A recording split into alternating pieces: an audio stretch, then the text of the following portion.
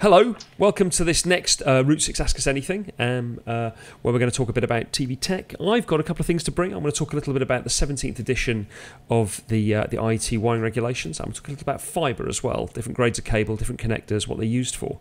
But quickly, once around the table, our noble esteemed boss, Rupert Watson, joining us from his country estate. Look at those dark beams. And Rhys Llewellyn, our splendid ex-colleague who now works at NBC-Universal, joining us from what looks like a very clean white room. Well, how are you doing, Rhys?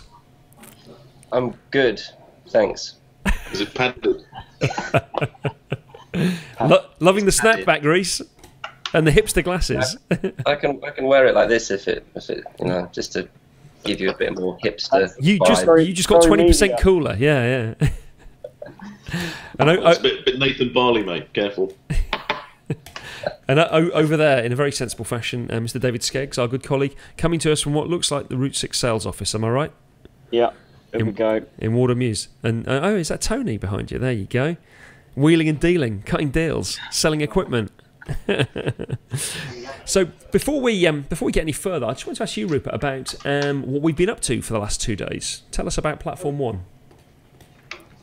So the last couple of days we've been down at the White Space in Leicester Square, which actually turned out to be a very nice venue. We had a last-minute readjustment. The place we were going to use Crossrail cut off the power, which was a little disappointing.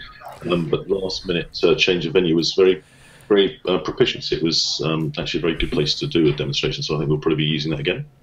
And so what we've really been doing is a number of presentations about the kind of technologies that we think are possibly less well-known in our kind of customer base, and ones which they could take advantage of in order to make more of their business, do things better, work with us in a better ways. So you guys were, Philly was talking about how SI jobs can go well or badly, and I went through some of the right technologies using KVM over IP, and obviously, discussing the way the Avid Everywhere proposition could potentially transform the way in which people, certainly geographically, the way in which people do post. Mr. Skeggs went through how the sort of Endemol project we've been doing recently can provide the opportunity to, right there, Rhys, visitor. Not a visitor. How we can essentially provide a pipeline by which you can take existing assets and turn them into cash. YouTube. Funny enough, on that subject, I met a lady from a company called Hypercast who. Essentially a kind of French Akamai, and learned a little bit about the costs involved in distributing your content online, and effectively charge pence per gigabyte. And interestingly, the higher quality data you put online, i.e., if you've got a kind of 6 megabit as opposed to a 2 megabit file, clearly your costs increase quicker. So if you're paying pence per gigabyte moved, which is to say the amount of plays you get increases the amount of money you owe them. The kind of larger the file, the better quality file, or the larger the file online, means that your kind of meter is running faster. A bit like, if you've got to imagine it as a water meter, but as a data meter, every time someone plays your video, that's essentially adding to your bill from Hypercast at the end of the month, whatever. But it was an interesting model. And then after that, we talked about the boys from Pixit, who've got a very interesting and fairly unusual proposition, which is they are effectively a professional services company who provide commodity storage as very, very high performance shared storage, which can scale out, and you can have everything inside of it, both NAS, high performance storage, and kind of fairly low cost, low data movement archive. So all of those presentations went down very well. I think people felt we'd passed on a little bit of information they perhaps didn't have before. So yeah, very pleased with it. A lot of sensible customer interaction, and maybe even the odd sale. Who knows? Yeah, that's the aim at these kind of events, isn't it? Indeed, it is. Skeggs, you got anything to add? What did you find interesting about the whole business? I was going to say, we should probably do an Ask Us Anything with the boys from FlavorSys, do an international version, and get the Germans to kind of do a little bit of a FlavorSys chat. FlavorSys, the people behind Strawberry, yeah? Yeah. Yeah. Do you want to just tell us a bit about Strawberry? What's that all about? So essentially, FlavorSys is bit of software that was written by some chaps in Berlin who effectively worked in post and didn't either want or couldn't afford to buy ISIS or Edit Share or whatever. So they effectively wrote a software layer that allowed them to do collaborative project sharing, and increasingly it's becoming more and more useful. It's got some really nice features, and the latest iteration, which is Strawberry 4, which is a sort of HTML5 web page in its administrative role, does some very neat things. Basically, in simple terms, it allows you to organize your media into an individual folder per project, which is then ushered into view to the client that needs to work on it. So it's probably best to try and do a demo. I'm not going to try and explain it in sort of words of one syllable, but it's allows you to use non-Avid storage within an Avid editing environment, which is obviously a driver for some people, but it's an awful lot more than that. It works really with Adobe Premiere, with Final Cut 10, Final Cut 7, and Media Composer equally, and it provides similar benefits to all of those. And so, for example, we were talking to the guys at the BBC about deploying their XAN in a heterogeneous environment where some people want to run Final Cuts, some people want to run Avid, some people want to run Premiere, some people want to run Final Cut 10.1, and it effectively provides the glue, as it were, the layer that enables that. Ah, jolly good. Now, Mr. Skeggs, anything you noticed by the people we were talking to? Lost you, Dave. You've gone mute again. Rhys, oh, there you are. I'm back. Yeah.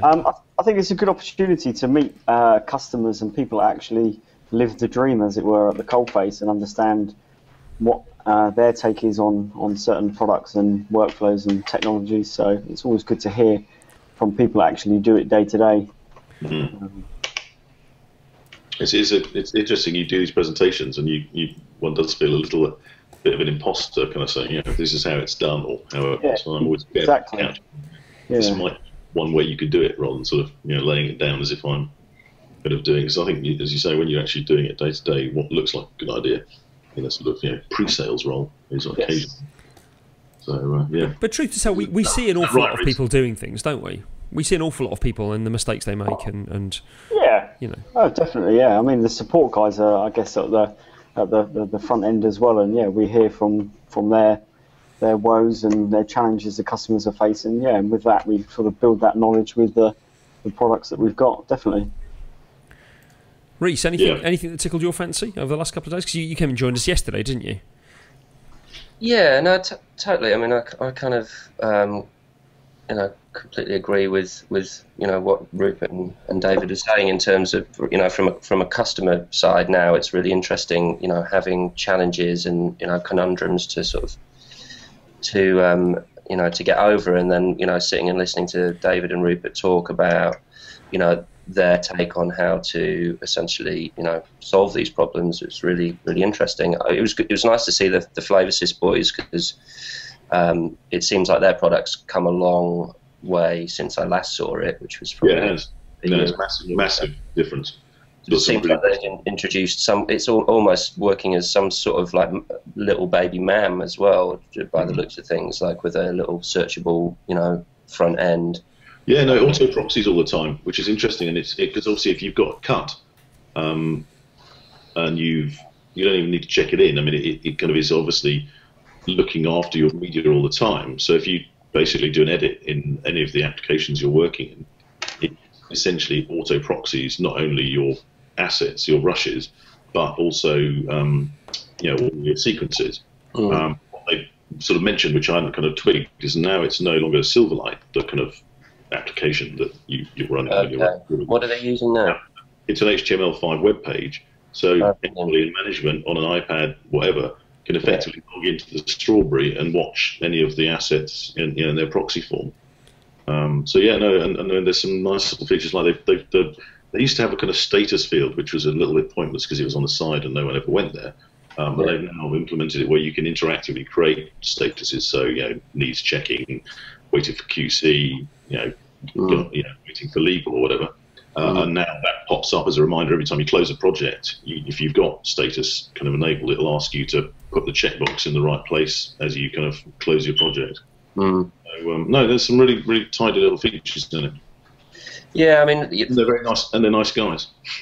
yeah, they're very cool guys as well. And seeing these things, it sort of rings true from my side in terms of like what we're looking for at certain parts of NBC, and how these things can sort of potentially how you guys could inject those things into into kind of our workflow and our environment. It's really useful. I really enjoyed the was it Mellanox? Yeah. Chap at the end as well. I felt a bit for him because he was kind of, like he said, the graveyard shift. Everyone was kind of dozing and desperate to get out in the sun, and especially when you're talking about Ethernet switches and stuff like that, it can get a bit much. But that model of like 1U, 1/2 U, in 12. yeah, it wasn't a 10 gig switch. It was a. It's a one. You can do 1, 10, 40, 6. 40. Yeah. Is that going to be the one that's going to do 100, or is that a different model? I can't remember. I think he may have said the silicon can handle it. So yeah, I think maybe it will. Yeah. Yeah, no, I chatted with him, and he said out of the gate it's 40.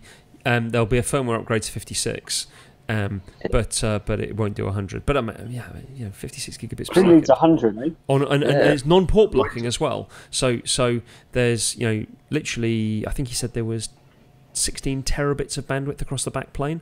So if you had every single port populated with the 10 gig Ethernet breakouts, and everyone was going at full tilt, you'd be seeing 16 terabits of bandwidth across the backplane.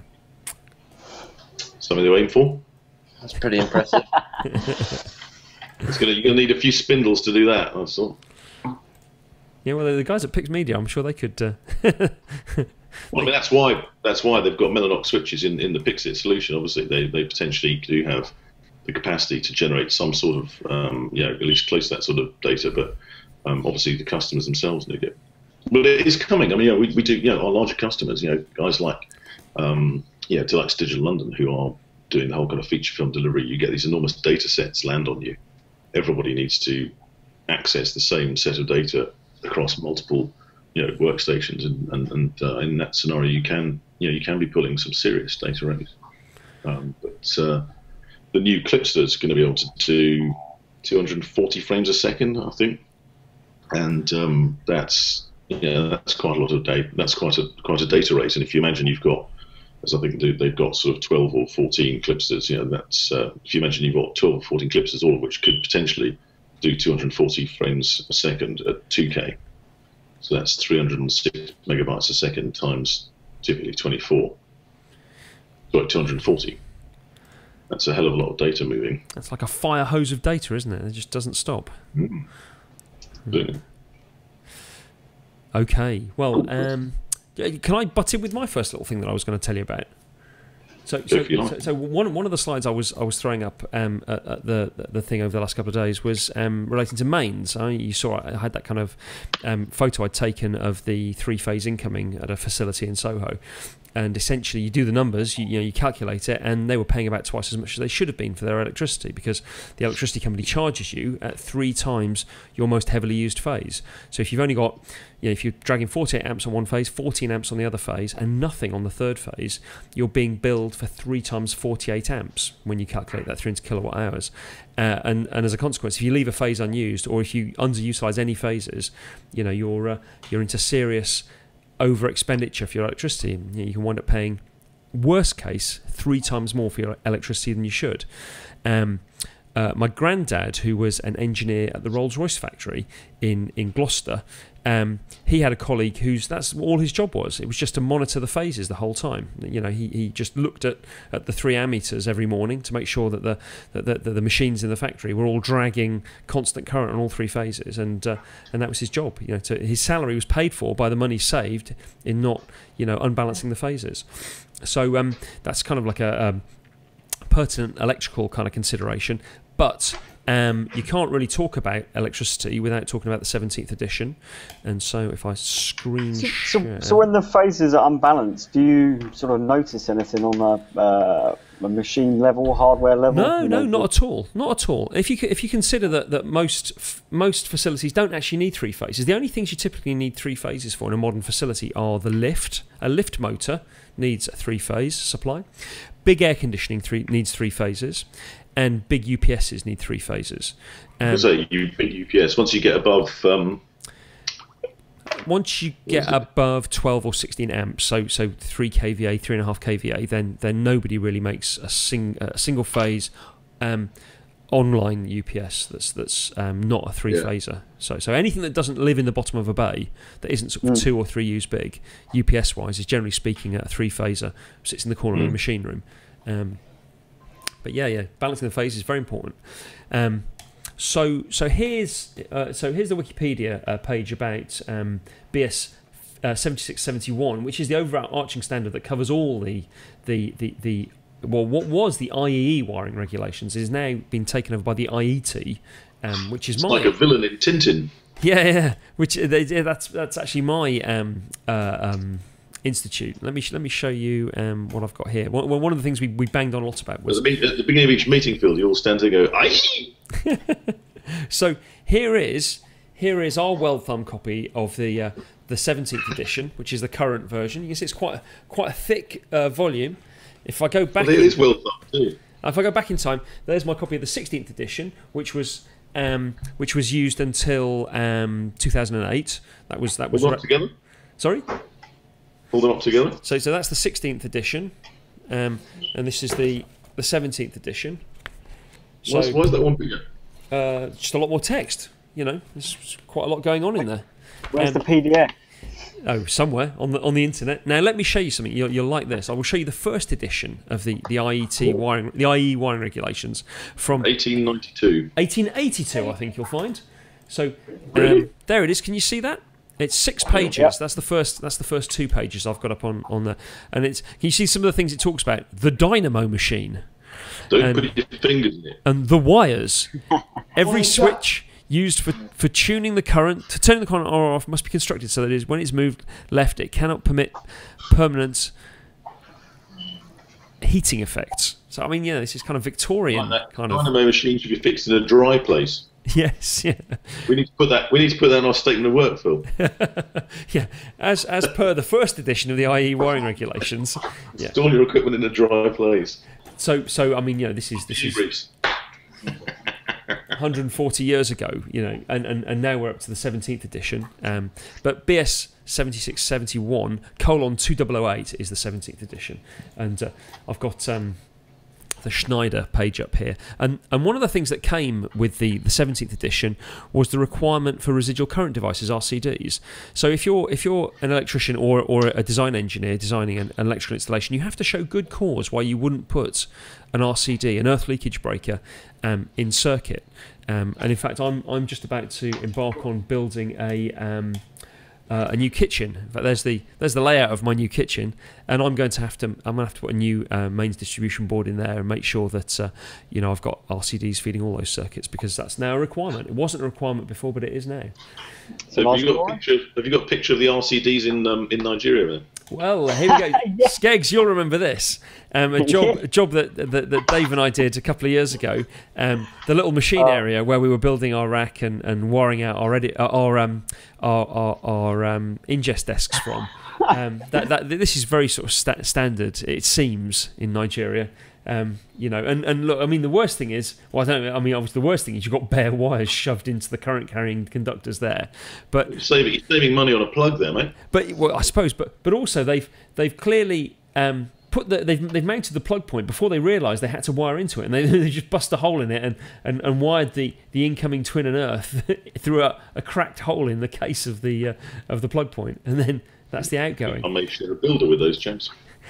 In fact, we offered the guys at Lagos TV where we were working, we offered them the electrical safety test results for our installation, and they kind of looked at it and sort of smiled knowingly, what will we do with this kind of thing?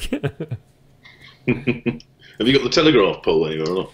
I probably have. Yes, I've just found that one actually. 2 seconds. Let me just open that. I've also found their hard disk recorders. which was quite comical as well. Where is it? Right, I need to share. How do I share? So on the left, right? Top left, the green glyph, screen share, and then select the app rather than your screen. Otherwise, because you'll get video hell round otherwise. So there, can we see this? Oh, yeah. There we go. That was so that was their main transmission server. That was on air as we were standing looking at it. Look at that. Dear. And then the transmitter is here. Is that it? Yes. And Can you see that?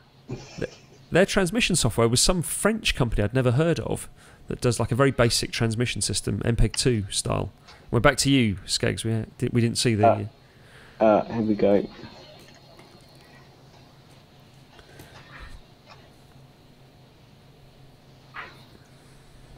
Oh, it's not giving me the box now. See if I can beat you to it. Oh.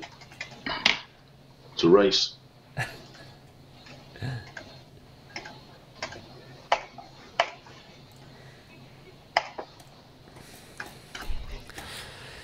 .3193 is the image. If you've got still the same numbers.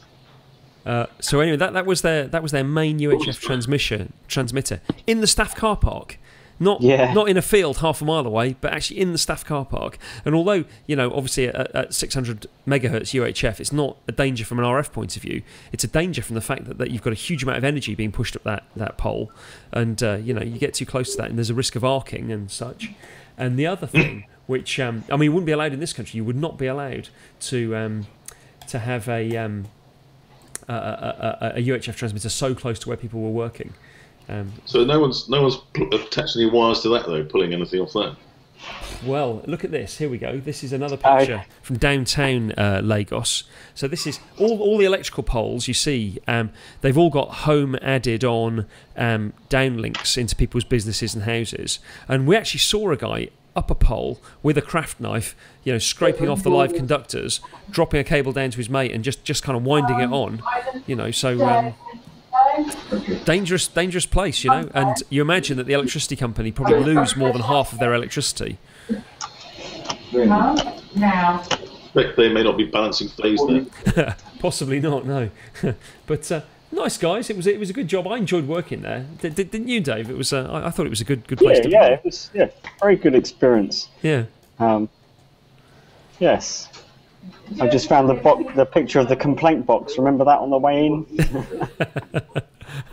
I actually dropped the complaints in it. I said, "Get a new complaint box." Yeah. Oh dear. Yeah, that was funny. It was a good trip. Good job. Oh yeah. So anyway, back to the 17th edition. Here's the Wikipedia page, which is it's interesting and worth a read. And it's interesting that it applies in lots of other countries. Lots of other countries adopt our safety standards. I don't know how sort of wholeheartedly they do, but it lists some of the countries there: Mauritius, St. Lucia. But basically old colonies. They all abide by the same regulation as us. You kind of hope they do anyway. Yes, please, if you don't mind. And I suppose for us, the thing is that this is kind of the meat and veg of what we do when we're doing an electrical installation. This is what you kind of expect from us. Test results for every circuit and an installation that complies to the 17th edition.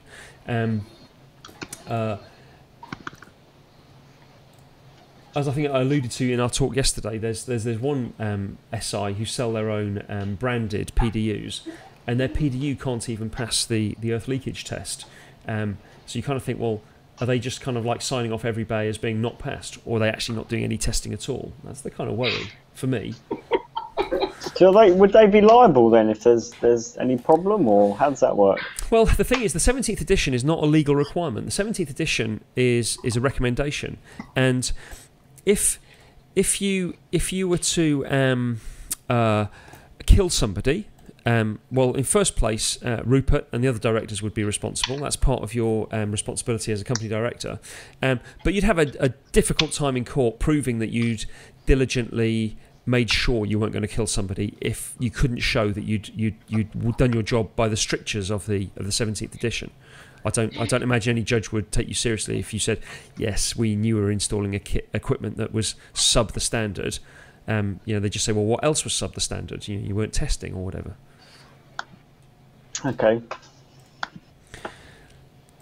But 17th edition has been with us now for 6 years. I did my training back in the summer of 2008, and it's. It might sound dull as dishwater, but I'd encourage anybody who has any involvement in facilities mains to kind of do the current training for that. Sort of 2 or 3 days, £1,000, and you can be rest assured that you're not going to fall foul of the law. When I did my training, there was a guy from the health and safety executive who a real sort of brusque northerner, and he had a bunch of slides to show us, and it was literally one slide after the other, and each one was, this lad had the breaker board explode in his face because it was badly wired, and he had the sort of photos of the guy in hospital, and just a sort of a burnt mess of a man, This fella, electricity arced into him, as he was doing this because he wasn't wearing rubber boots or whatever. And again, there's another hideously disfigured young man, who's never going to live his life again, kind of thing. And by the end of it, this whole kind of lecture hall full of kind of engineers and electricians, were just kind of pale, kind of, my word. But at the same time, there's not that many people killed by electricity anymore in Britain. If you look back to the 70s, where they reckoned there was about 7,000 people killed by electrical shock every year in Britain.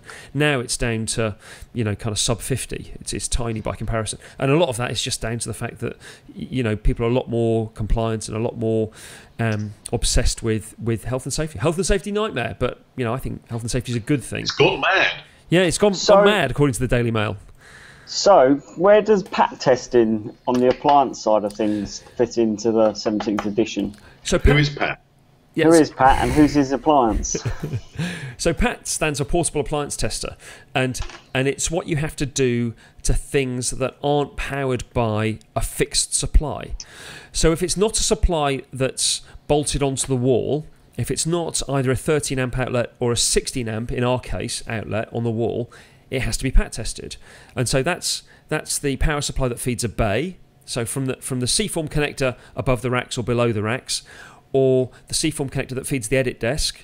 From that point, you have to be covered by a PAT test. And so it's either the equipment that's plugged into it, which after a year of use has to be retested. Again, these are all recommendations, but you have to have, as an organisation, you have to have a policy that covers this, and also all the cabling that goes from that fixed point. Notionally deriggable cables that could be removed just by snipping cable ties, kind of thing. They have to be covered by PAT test, and that's why you look in a bay that we've handed over, and that every circuit has been run through the PAT tester, and there's 5 tests that we do and make a measurement to show that the earth continuity is good, the earth leakage through the system is good. We do a flash test, which is a stress test for the safety earth, which means that if you measure the safety earth just with your multimeter and you say, look, there's only 0.1 of an ohm of resistance in the earth path, that's fantastic, that's well within spec. But what you don't realise is that the earth cable has almost come off inside the PDU, and it's hanging on by a single strand. The flash test runs 1500 volts back up the earth. And so if there's any weak points in the earth connection, they'll be burned out by the flash test. And the flash test is there to be a sort of like a final stress test that you do one time to the earthing within the bay to make sure that you're not relying on an earth that's just kind of hanging on by a single thread kind of thing. So, go to our go to our blog and look at what you'd expect to get as test results from a Root6 wired cabinet, and you'll see exactly what we test for. But they're all things that are covered by a PAT tester, and a PAT tester is the piece of equipment that under the 17th edition is the piece of equipment you have to use for testing portable appliances or non-fixed wiring. That's the expression they use. So wiring that isn't terminated in a connector that's bolted to the wall, like a 13 amp outlet or a 16 amp C-form connector. So on the subject of mains, Philip, just quickly, the old Met Police, I'm always tickled by the story of them recalling the mains for investigative purposes. Yes. Now, just give me a second to pull up that story on the Root6 blog. And that's worth retelling. So the Met Police, who we occasionally do training for, we're about to do some more training for them next month. It's their what are they called? The forensics department. So I was there a couple of years ago doing training for their video techs, and as I say, just give me a moment. I'm just going to bring up the page from the Root6 blog. There we go. You should be able to see that. Lost me there for a minute. Welcome back, Rhys. So we're just talking about, in relating to mains. This is something we found out when I was last down at the Met Police doing training for their forensics technicians. It's called electrical network frequency analysis, and so. What you may or may not know is that the whole of Britain is an electrical network. It's a grid. It's sometimes referred to as the national grid, isn't it? So every single power station in the country is connected to this grid. And so when, for example, a power station's been taken offline for maintenance or whatever, when they spin the generators back up again, they have to synchronise them with the rest of the grid before they connect. Otherwise, there'd be sparks, So every generator in Britain is running synchronised with all the others, 50 hertz. So each generator's spinning 50 times a second. And if you were to take an oscilloscope and put it across the mains in Glasgow and do something similar in Cornwall or Devon or whatever, you'd see exactly the same waveform. And in fact, this photo here on the Root6 blog, which can I bring that a bit bigger, it's not from Britain, it's from Albania. And these are three towns that are separated by Bucharest. Bucharest is the capital of, help me out. Bucharest is the capital of, Rhys? Hungary. So this must be from Hungary. So this is the Hungarian national grid, and these are towns separated by 800 kilometres in total, sort of north and south of Bucharest. And you can see that their mains waveform is identical.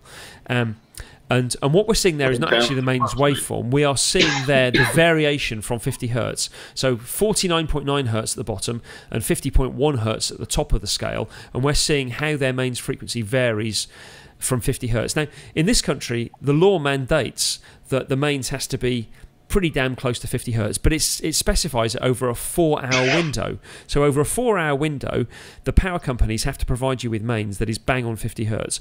But over minutes, it's allowed to vary a bit, and typically it's like 0.1 of a hertz either way. So a couple of percent either way. And of course, when the Emirates turn on their lighting grid, or when there's a commercial break in Coronation Street, everybody puts their kettles on. All the generators are a tiny bit more loaded, and so they slow down a tiny bit until their regulators kick in and speed them back up again. But across the whole country, there is this kind of pseudo-random sequence of the frequency of the mains. And so, chatting to the guys that met, they said we thought that there might be something useful in this data. So 7 or 8 years ago, we started digitising the mains. And you think, well, what on earth, But I mean, if you think about it, it's just a sound card. You just put a big resistor across the mains and you sample it using a sound card. And so for 7 or 8 years, they've been building a database of mains frequency. And as it turns out, any audio recording you care to mention that was either made on a mains-powered piece of equipment or was recorded within earshot of electrical lighting, for example, has this 50 hertz signal down in the noise.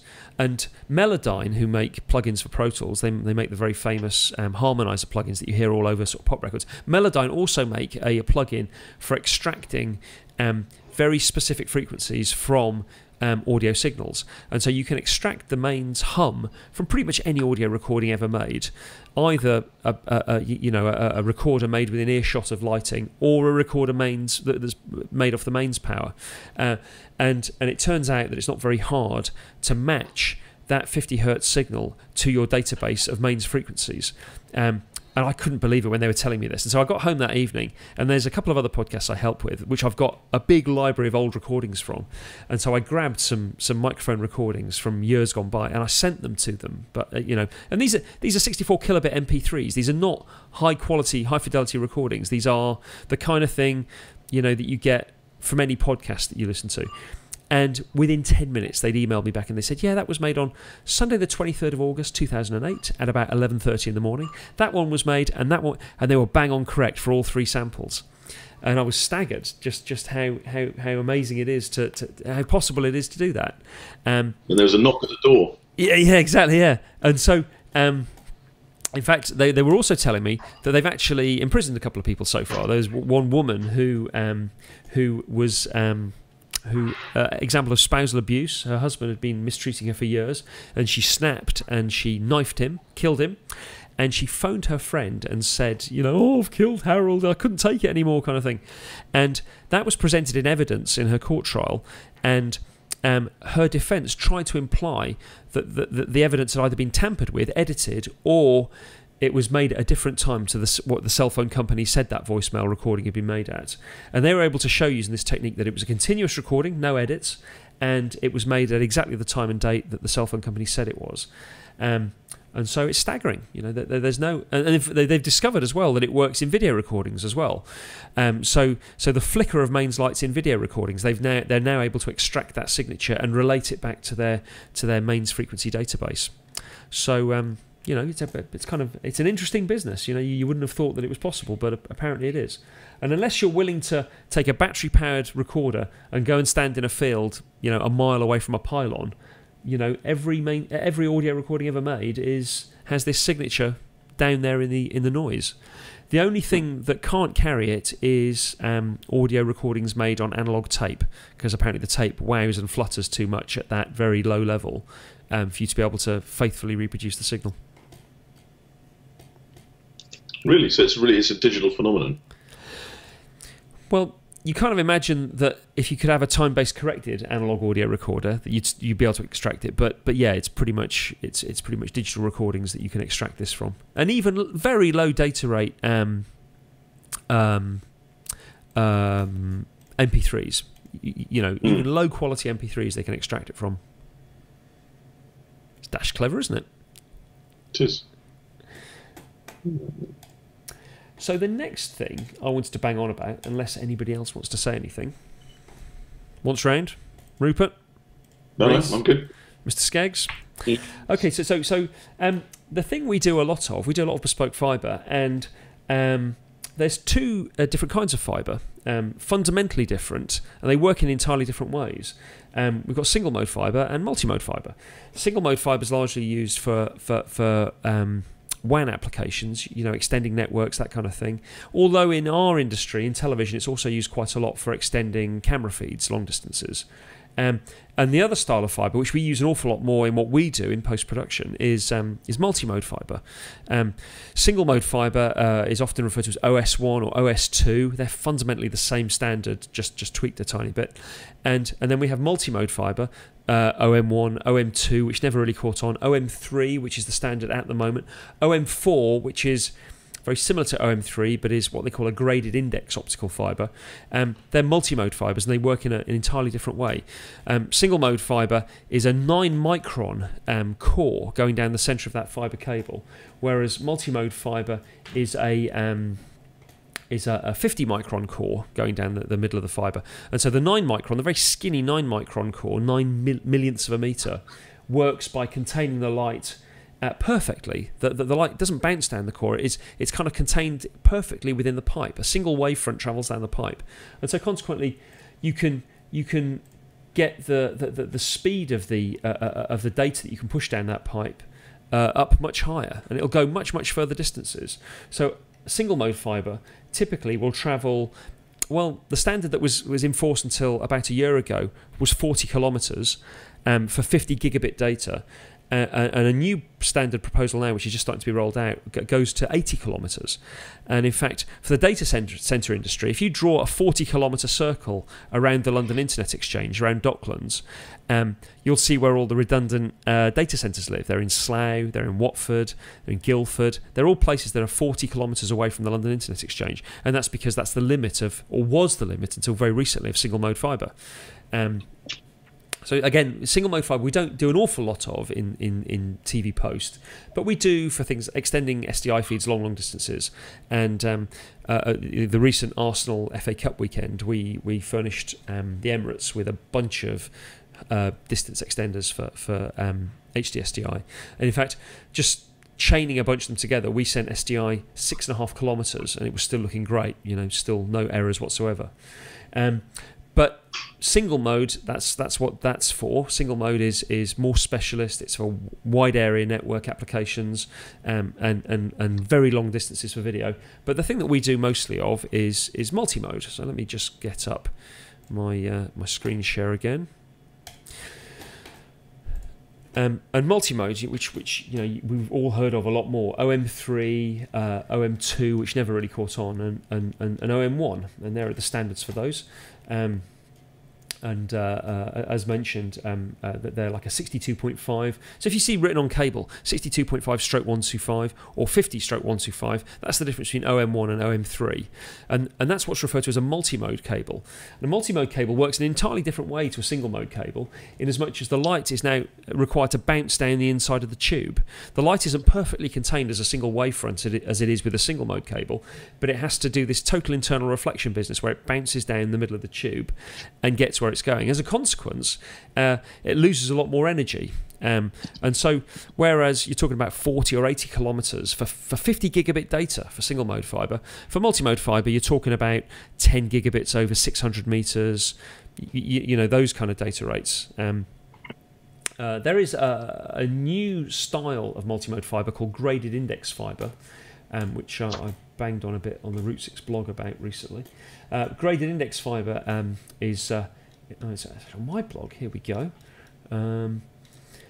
Graded index fibre is actually exploits a feature of the glass core of the fibre index of the fibre optic core, whereby rather than just having a consistent optical quality throughout the core of the fibre, the optical index, the refractive index, varies across the width of that little 50 micron core, so that the glass is, if you will, a bit thicker as far as the light's concerned towards the edge of the fibre, and a bit thinner, so a bit more optically transparent towards the middle of the core. And so rather than the light beam sort of travelling down the fibre, slamming into one wall of the fibre and then being deflected down to the next wall of the fibre and losing energy as it does it, it's now more guided, more as a sine wave, sort of gently being, you know, guided off the inner walls of the fibre. And so graded index fibre is entirely compatible with non-graded fibre, so OM4, OM3, entirely compatible with each other, but you can get about 2 kilometres at 10 gigabits per second down a graded index multi-mode fibre. So these things are ideal for premises and sort of campus-wide SAN attachment, you know, extending DVI, all those kind of applications. So there's not just about the type of cable used, but obviously connectors as well. And there you can see a picture of the very typical kind of fibre connectors we all come across. I mean, the thing that's pretty standard nowadays is the LC connector, and that's pretty much used for everything, both single mode and multi-mode. Click, yep. Sorry, say again? That's lick and click as opposed to stick and click. Exactly. If there's a bit of crap on the end of your fibre, give it a little lick. So there are the two more... legacy type connectors, I suppose, and you quite often come across these in premises that have had fibre for a long time. Or having said that, I mean, the FA, who've paid for a lot of football grounds to be rewired for fibre for 3D, you know, I mean, hey, how's that going? The company that did that, they did it entirely in ST connectors because they're sort of perceived as being a bit more rugged, because it's a bit more like a BNC connector. You've got like a metal collar and perhaps a bit more rugged, but it's a bigger connector. You can't get the density on a patch panel that you can with LC connectors. And then, of course, we all, you know, remember, I suppose, from the mid-noughties, the SC connector, which was used a bit. FC connectors never really caught on because they're not appreciably any better than STs. And you don't really see them much, only in sort of very specialist kind of... I think InfiniBand over fibre runs as a standard with an FC connector, but you don't see it very much.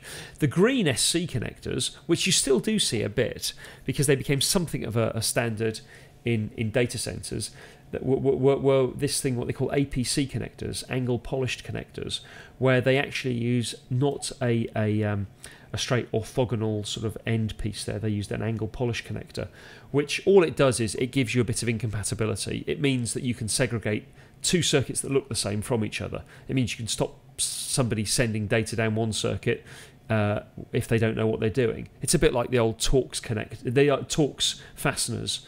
You know, it kind of forces you to go and find the right piece. It's a little bit different. It's different enough to require a bit of attention. So you know, you do see green SC connectors a little bit in data centres because APC is still used a bit. You see ST connectors, you know, on football grounds and that, because it's perceived as being a slightly more rugged connector. But for the most part, for all kind of in-premises wiring, the kind of things we come across for both single mode and multi-mode. And when I say multi-mode, OM1 and OM3, and to a degree, coming in now OM4, LC connectors are the standard, and that kind of two connectors held together as a duplex pair. In the case of a SAN connection, there's a transmit and a receive fibre. In the case of a DVI extender, that might be the red channel, that might be the green channel, and then on the next connector, the blue and the control channel. So that's very standard, a duplex LC pair. You see it everywhere. It's pretty much all we do nowadays. Well, that's shut you all up, hasn't it? So, as well as the style of the fibre, OM1, OM2, OS1, OS2 for single mode, and the style of the connector, SCs, STs, LCs, you also have to consider, because we do a lot of bespoke fibre, splicing fibre, how you actually put the ends on those fibre cables. What we always tell people is, by far the better way to wire in fibre within a premises is not to use tight buffered cable, like the image I've got up at the moment. This is really how patch cords are made, where the inner glass cores are adhered to a Kevlar. Firstly, they're coated in a PVC jacket, and then that sits within like a Kevlar mesh, kind of like a Kevlar fibre mesh, and then that's coated then with a PVC, low smoke, zero halogen jacket. The problem with that cable is that it's reasonably fragile. It's fine for patch cords. It's fine for running things within a machine room, maybe between two cabinets and such. It's not great when you want to run stuff between floors of a building, because it doesn't have a good minimum bend radius. You try and stress that thing beyond even a modest bend, and because everything's kind of glued to itself inside, there's no kind of movement whatsoever. And so we come across this all the time, and the reason people do it is because it's convenient. It's convenient to buy pre-made tight buffered patch cable and run that through your building. But actually, it never lasts, and it always fails when you least want it to, and we don't recommend it. The thing we recommend is what we call a loose tube cable. And the construction of a loose tube cable is slightly different. You've got all the fibre cores within that, and that's contained within a plastic tube, which itself is contained within a Kevlar jacket, which is then contained within a PVC jacket, to finish the cable. And in fact, sometimes for really rugged exterior cable, you have a woven steel braid within here as well. But the thing about loose tube cable is that those fibres sit within like a mineral oil bath, like a jelly-filled tube. Which, when you cut the cable, it starts to seep out of it, and it's sort of alarming at first. You think, well, what's this chemical seeping out of the cable? But it's actually there to provide for the fibre. It keeps moisture out, but it's also to provide for slippage within the fibre. So when you bend the cable around a very tight part of its path, that the fibres are able to slip and slide over each other and not be submitted to the same mechanical stress that they are in a tight buffered cable. And that's the reason why premises installations and interior and exterior fibres, we always recommend go with the loose tube, do it that way. But of course, by going with a loose tube, it implies you've got to splice the cables. You can't get pre-made loose tube cables. So for many years we've been splicing fibre for people, and we started off using this model of fusion splicer. This is the machine that puts the end on the cable, and this is a Tritech fusion splicer, and it's a real workhorse machine. It's like a soldering iron for glass, if you will. It's how you put the ends on a loose tube cable, but it's what they call a core alignment splicer, and it's not as 100% accurate as you want it to be. And as we move towards OM3, which kind of happened about 5 years ago, and as we start to do a lot more single mode fibre, as we kind of do get into sort of data type applications rather than SAN and DVI and extenders and things like that, it's much better to have at hand what they call a core alignment splicer. So the INO IFS 10, which is the machine we use now, we have one of those, we have a couple of the Tritechs, is a much better machine in as much as it's not up to you to look down the microscope, as you can see there, and line up the fibres manually using these little vernier adjustments on the edge of the machine there, which was fine for kind of OM1 and that less demanding fibre. But nowadays, the core alignment splicer is really the thing you need, and I've got a great picture here showing the difference. So there we go. If you imagine you had some fibre that was maybe marginally at the edge of tolerance, if you're just relying on mechanical alignment to splice the cables, the core, which is the tiny important centre part of the fibre, could be misaligned considerably. and you wind up, with a bad splicing, and it doesn't work as well as you want it to. But by using a core alignment machine, which does this all in software, the machine has a couple of cameras mounted at right angles, and they look up and they identify the core of the fibre. And the machine drives the fibres together as it's doing the splicing. You get much more consistent, much lower loss connections in your fibre. And in fact, when I look at our wireman and Wes, our trainee, doing it, he's able to knock out probably twice as many splices using the core alignment machine, the INO core alignment splicer, than he is using the old Tritex. And we still use the old Tritex because they've still got life left in them. But for high volume work, high reliability work, the INO is by far the better machine. In fact, when this style of splicer came out about 5 years ago, they were like £40,000. There was one Japanese manufacturer called Fujikura who made them, and now thankfully there are several manufacturers making them. And I think you can pick. We picked the IFS 10 up for £5,000. The Tritex, when we first bought them, were £7,000 each, but nobody really buys cladding alignment machines anymore. So yeah, all the work we do now is pretty much done with the IFS 10, and it's a fantastic machine. It really is, really very reliable. Turns out lots of good low loss splices. So we love it. So that's my little 10-minute trip round how we do fibre.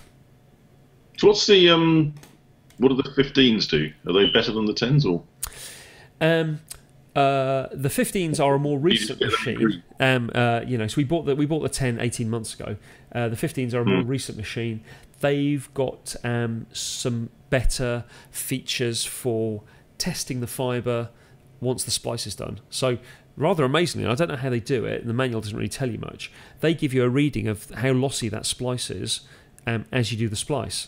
The 15s are apparently better at it, and they keep a record of it, which you can download subsequently. So it's not the kind of thing you'd spend extra money for nowadays, the extra £1,000 quid or whatever. But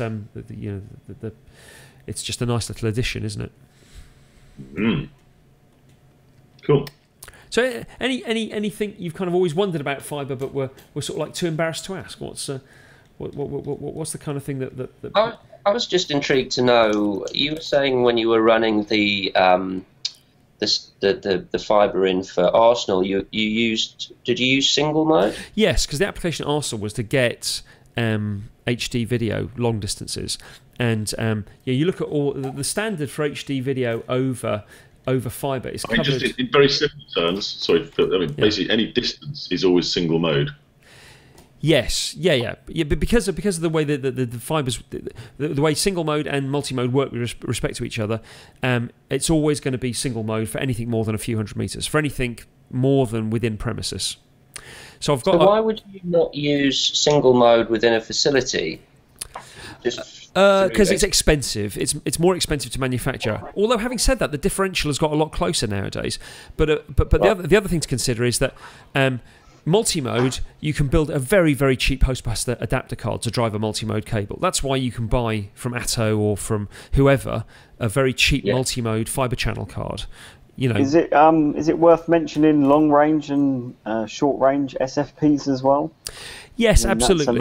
So originally the joy of multi-mode fibre was that you could build an SFP that used just an LED. That's all you needed to send a few hundred metres down a multi-mode fibre. It would work with an LED emitter.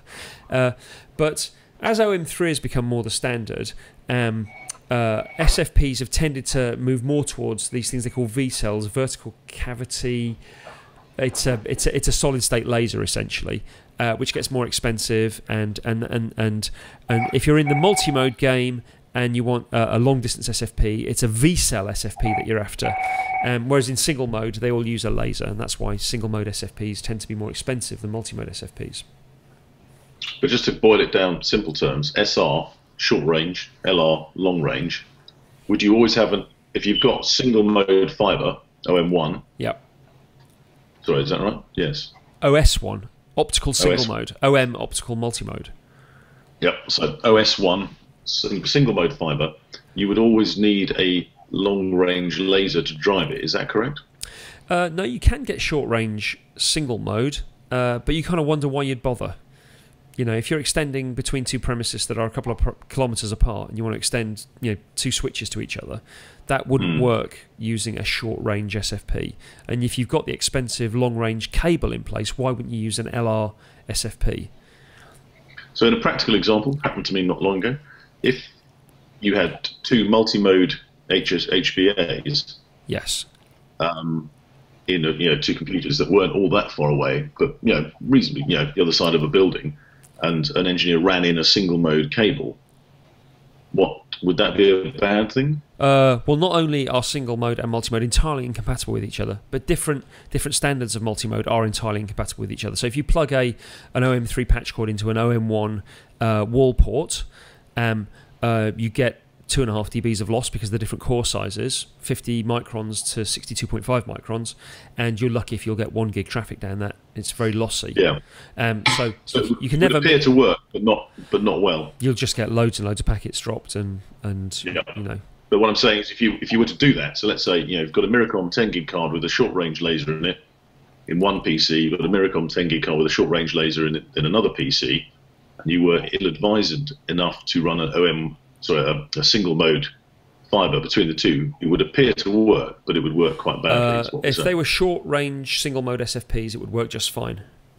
If they were short-range multi-mode SFPs, you'd be knackered. It wouldn't work at all. Yeah, but it would appear to work. No, it wouldn't work at all. If you'd mismatched a multi-mode, a 50 micron or 62.5 micron sender with a 9 micron cable, it wouldn't even appear to work. You get nothing. Really? Yeah. Okay. I'm sure that's what happened to me recently. But anyway. The standard for video over fibre was ratified in 2006. It's SMP TE 297M, and in fact it's actually a really well established standard. Even Blackmagic can comply with it.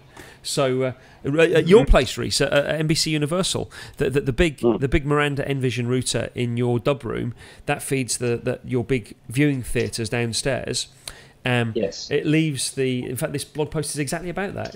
It leaves the matrix, the Envision matrix on fibre, shows up downstairs in the theatres on fibre, and we've got Envision Miranda matrix at one end, and we've got Blackmagic fibre converters at the other end. So pretty much anybody who does video over fibre complies to that standard, and they all work nicely with each other. So well, a rare occasion. Billy, yeah.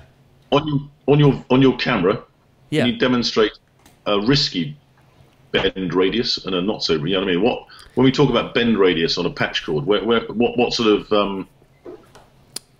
what sort of bend are we talking about when it's used? So we're talking about 50 millimeters for tight buffered cable.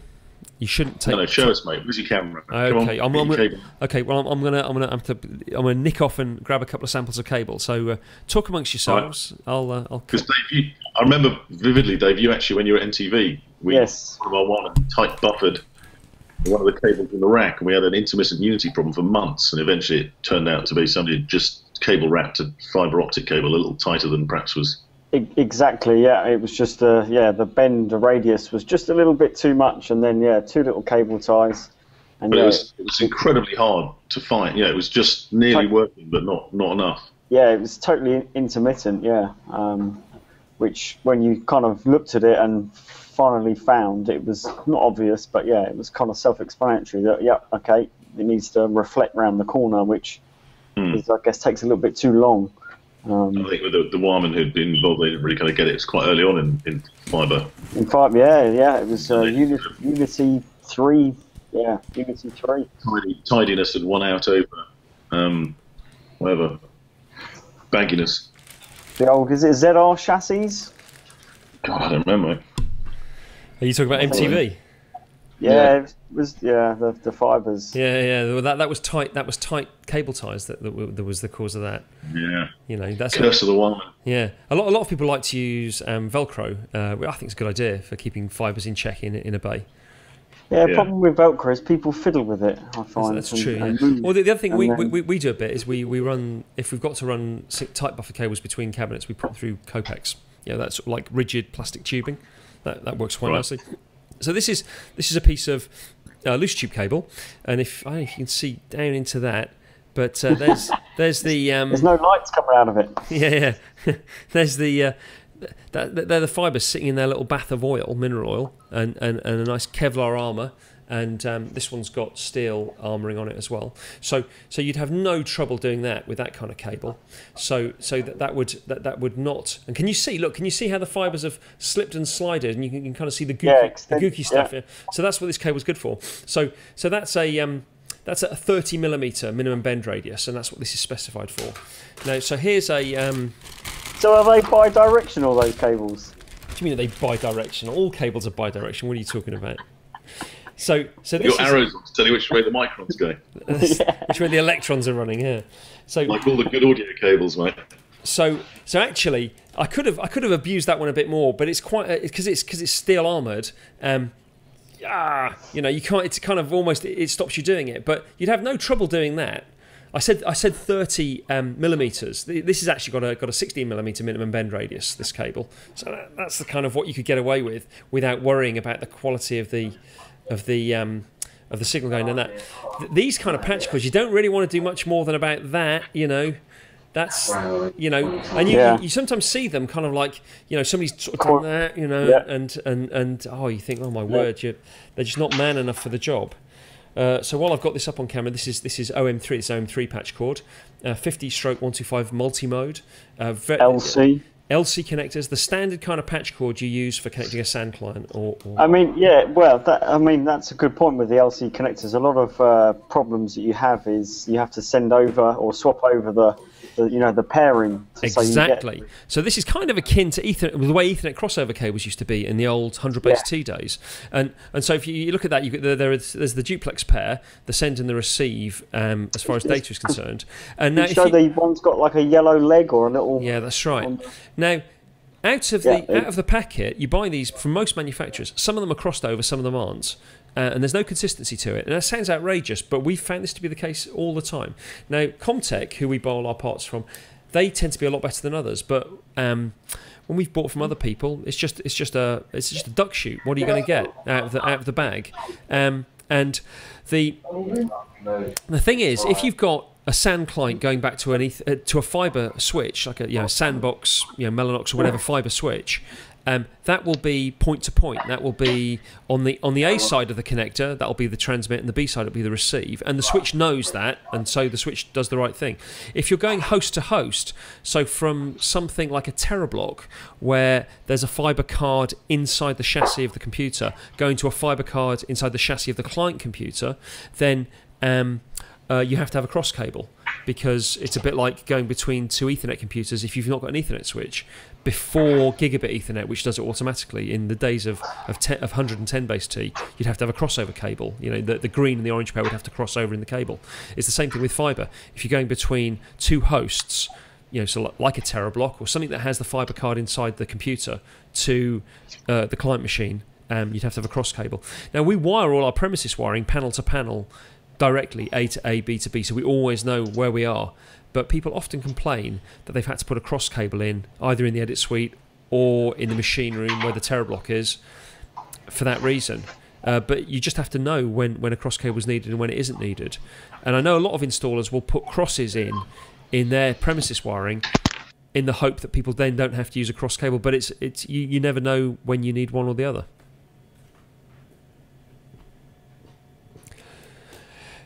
That's shut you all up, hasn't it? The last thing I wanted to show you about fibre, and excuse me, just while I go and grab something else. So I'm just going to put something up on screen, which is some pictures of the ends of patch cords taken down a fibre microscope. I'm just going to grab the microscope and show you what it looks like. Hang on.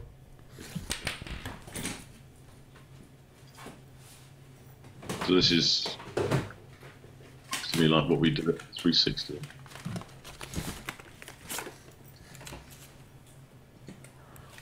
This is what happens when you splice with dust in here. So the thing that bedevils us on lots of installations is the fact that we still have to work with builders, and builders make lots of dust, particularly from plasterboard. That's a real killer for us. And so I've got up on screen at the moment some pictures taken down my trusty JDSU fibre microscope. So if I go back to my camera, you can see what this thing looks like. Stand by.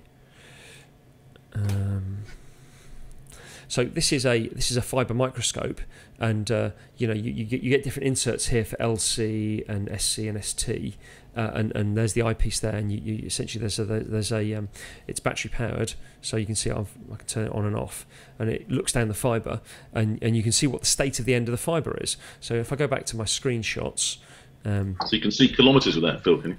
No, you can just see the end of the fibre. So you can see here. These are some pictures taken at ITV in Manchester, ITV in Media City, and this is builder dust. These were brand new patch cords after a few weeks of being in place, and so it's hard to get it centralised. But you can see the dark piece there is the overall glass core, and the slightly greyer piece in the middle is the internal transmissive core. So I can tell immediately that this is an OM3 fibre, because that's 125 microns and that's 50 microns. An OS1 fibre, that's just a tiny little dot in the middle, the transmissive core. But you can see this is the kind of crud that collects on the end of the patch cords. You look down the fibre microscope and you can see that. And of course you can't see that with a naked eye. These are tiny things we're talking about here. So the thing I use, I've got one here, is a Cleetops, which is a fibre cleaning machine, which I recommend everybody who's doing fibre should have one in their toolbox. Here's one here. It's just a little gadget that you press this lever down here. That little surface opens up to reveal a treated sort of alcohol wipe cloth, and when you let go of it, it scoots along to the next bit, like the old roller towels in toilets. You get a fresh bit every time, and that's how you clean the end of your fibre. So if I suspected that this fibre patch cord was not doing the right thing, I could look at it in my fibre microscope and see if the end of the cable was full of crap, and then I could use the older Cleetops to clean it off. And me, Wesley, and Matt, we kind of keep these in our rucksacks for those occasions. So that's kind of the last bit of the fibre puzzle, if you will. Wow, and that's why you should hire Phil and Matt, or Matt and Phil, the video engineers, to do the old fibre optic. We do like a bit of fibre, and I think over the years we've spent quite a lot of money on fibre kit and expertise, and all our wiremen who work for us freelance tend to get kind of given the love in due course, don't they? Yeah, absolutely. It's not hard, particularly with those newer style of machines, the core alignment splicers. It's a lot easier now to drive them than it ever was. And there's a lot of people doing fibre badly. We see a lot of badly done fibre, and we've always tried to give. My favourite story you told me is the man who was licking the ends. So I had a friend who was working for the MOD, and the MOD do everything over fibre, because fibre is really hard to put a tap on a fibre and intercept it. In fact, in certain circumstances, it is mathematically impossible. It's provably impossible to be able to tap data off a fibre. And so this particular wireman, who this is pre-splicing, so this is when they used to actually polish the end of the bare fibre and put it into the connector and cure it in a little oven. So you'd see the wireman polishing on a little glass polishing stone each of the individual fibres. And it would take half an hour to polish off the end of a fibre, and then you insert it into a little pre-made LC end, and then use a little oven to cure it in there, and that was called cold cured. I can't remember. We've never done it. It's quite an old technology. But so back in the late 90s, I knew this guy who was doing this at the MOD, and his little trick was he'd spit on the end of the fibre before he put it into the ferrule, and so human saliva, it turns out, has an optical quality very close to the kind of silicon doped glass that's used for fibre optics. And so for 30 days or so, this fibre would perform just splendidly, and as the saliva dried out, it would reveal the poor state of the end of the fibre, and of course he'd be called back, because after 30 days the job's signed off, everybody's happy, and it was like a constant treadmill of being paid to come back and redo work. Not only was it a bad way of splicing and of terminating the fibre, but it was a dishonest way of maintaining, work for yourself. Outrageous. Like freelance editors used to put the pre-roll at 10 seconds. Well, on 2-inch machines you had to, didn't you? Yeah, those were the days. No, but yeah, I remember. I used to edit with Yeah, by the time 9100s and decks had got to the point you could do a 3-second edit. I remember there's one freelance editor I used to hire. He'd come in, first thing he'd do, he'd jump into the settings and set his pre-roll to kind of 5 or 7 seconds, so that a little bit more time for coffee and cigarette, as it were. It always struck me as a bit iniquitous as kind of computers got faster and rendering times disappeared. You'd have to spend more money on a faster computer so that the customer wouldn't pay you as much money to do the same amount of work. It always seemed a bit iniquitous. Yeah, no, it was funny. I was actually talking yesterday about how everything, when nonlinear editing came in, everyone was convinced that edits would take half the time, and life would be much more leisurely because we'd be able to get the job done quicker and there'd be less stress. But in fact, what happens is decisions just get made later and later. The quicker the equipment could do the kit. I'm talking about DPP to degree. All that happens is producers and people just make decisions later and later and later. Hey, right. I'm afraid I must go. Yep, we've kind of got to the end of what we wanted to talk about. Unless Rhys and Dave, you've thought of anything interesting in the interim? No, I've been distracted, I'm afraid. I saw you on the phone earlier. The day job's kicking in. Well, So, yeah. Right, gentlemen. Thank you. Cheers, Philly. Okay, before we all go off, can I just mention we archive all of these off onto YouTube, and so if you go to the Root6 YouTube page, which I'm just sticking up now, you can see all our previous ones, and we invite all our industry colleagues. Out of interest, Bill, do you index them so you can kind of jump to bits in them, or does one have to watch them all the way through?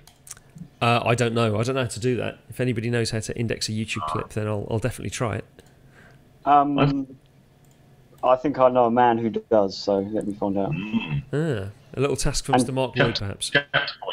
And before Rhys and Rupert disappear, can we just have a quick chat about the Ultra? I've just spoken to Nick at RNS. We can stop recording now, actually. Okay, gentlemen. Thank you very much. I'll see you soon.